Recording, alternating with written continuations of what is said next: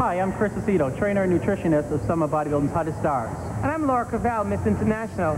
And together, we're America's most fit couple. Today, we're going to show you our favorite back exercises for building mass, thickness, and definition. So if you're ready, let's go. We start with chins as a warm-up movement. Not only does this exercise get blood into the entire back, but it's great for adding width for that all-important V-taper. Use a straight bar with an overhand grip just wider than your shoulders. These can be done either to the front or to the back, and are really great for capping out the rear delts for a great rear double bicep shot. Keep a constant rhythm of 4 good sets of 6 to 10 repetitions. Next is deadlifts. This is a basic exercise neglected by most trainees, but it is great for building mass on the lower, middle, and upper back, including the traps.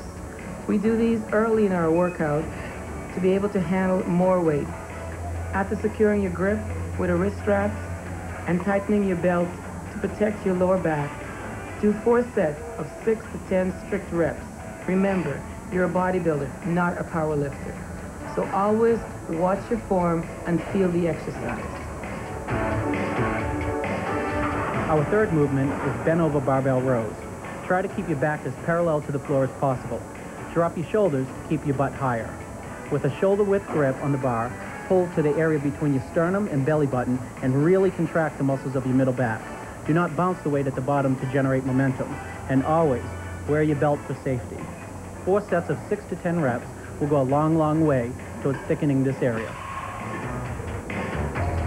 Machine rows are great for hitting the smaller muscles of the upper back, such as the rhomboid.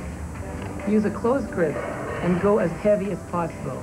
Contract your lats at the top of the movement and keep a constant tension on your upper back by controlling the negative portion of each repetition. The last exercise is seated cable rows. With your feet secured, grip the narrow handle and pull to your abdomen. To be sure you are working your lats, squeeze your shoulder blades together at the end of every rep and lean forward to get a full stretch at the beginning of every rep. This should put the finishing burn on your back and set it on a course for width and thickness.